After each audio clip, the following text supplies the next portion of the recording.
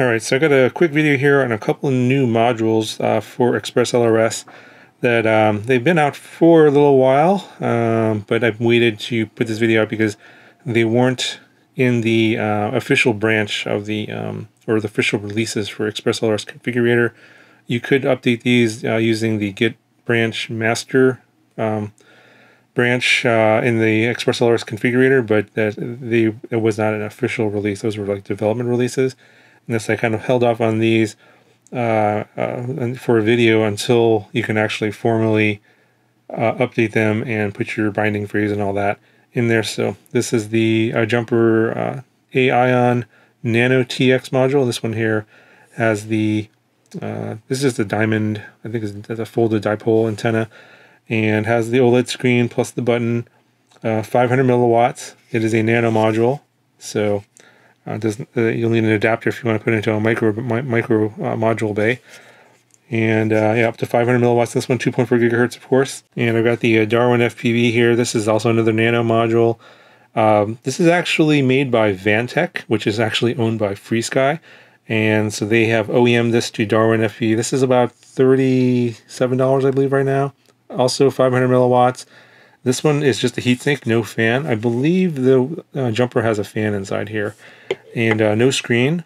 And I think the jumper is a similar price, around $35 to $40, depending where you get it at.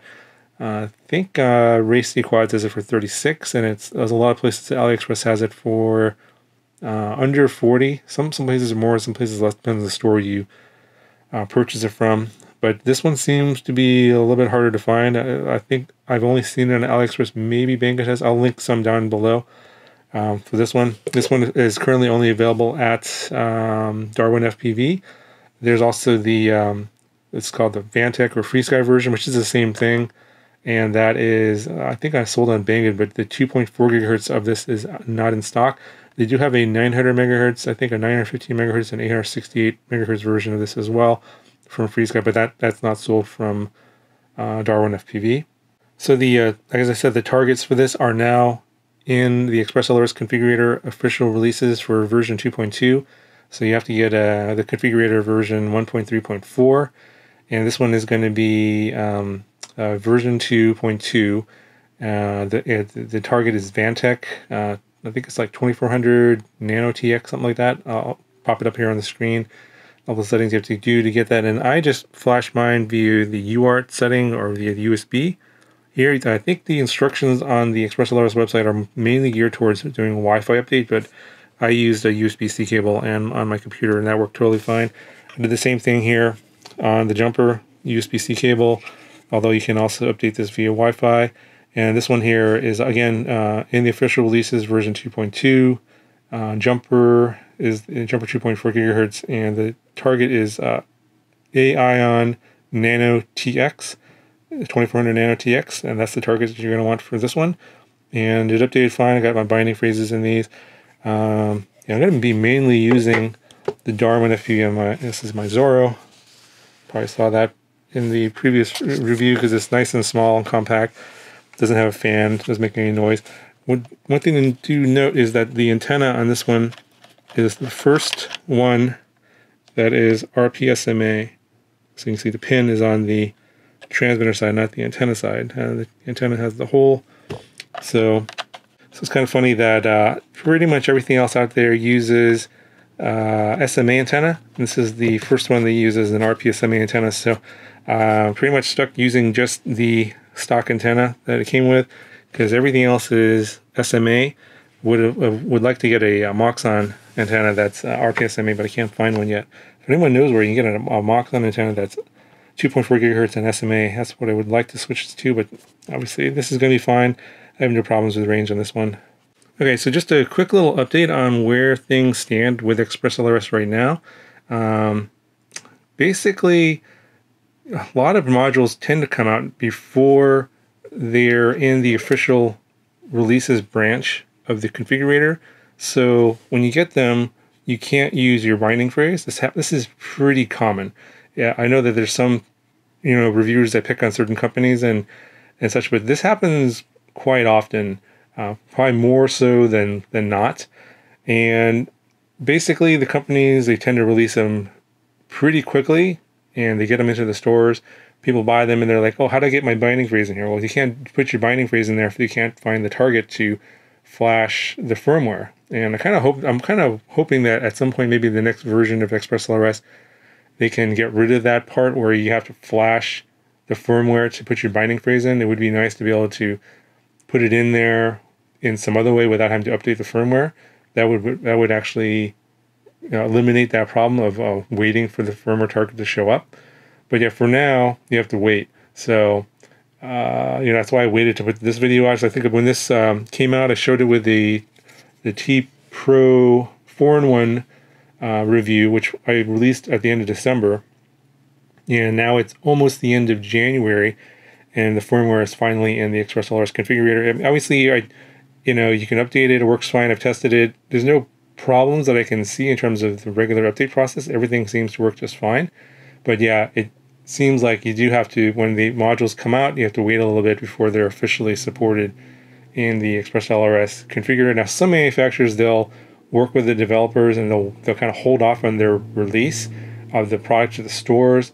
I think that's what they should be doing, like all of them. But it's like a sort of it's like a race to get stuff out to the market quicker, and when they do that, they have basically the hardware is out there, but the firmware update in the configurator isn't out there yet. So that's the common problem we're having right now. Hopefully that'll get fixed pretty soon.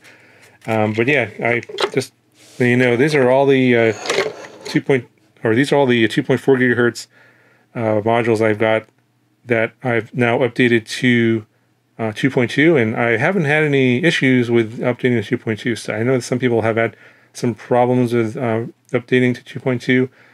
So far, so good. I've been mostly just using the UART method. That seems to be the most consistent. I think the Wi-Fi method is kind of hit and miss. It really depends on, I guess, if you have any kind of Wi-Fi interference somewhere else, like in your house, that can affect the stability of the update. And sometimes, if your Wi-Fi connection is lost while the firmware is flashing, then basically you have to do recovery, and you're kind of you're basically it's kind of in a semi-bricked state, and at that point it gets kind of complicated in terms of fixing that.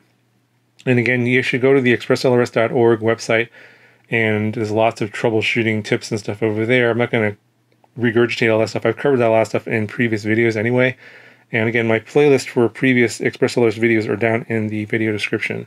So just want to let you guys know that this is kind of where things are right now. Version 2.2 seems to be pretty stable for me, and everything seemed to update okay. So I know that there's always going to be some people that have problems updating because either they don't really understand all the nuances, or they're using or they're having some problems in terms of like the Wi-Fi update. That's a pretty common problem.